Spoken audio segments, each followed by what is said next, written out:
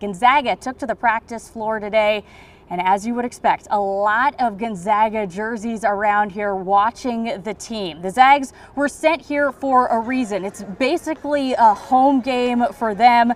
Josh Perkins definitely thinks that tomorrow will feel like a bit of a home contest, and that's not something he just feels. It's based on past experiences. Utah, like you said, we have so many ties in it. Being, close to, Washington in a way anyway. It will feel like a home game. 2 years ago, it felt like that as well.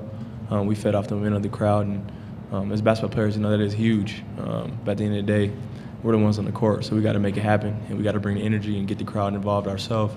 But it will help, having being the home team in a sense.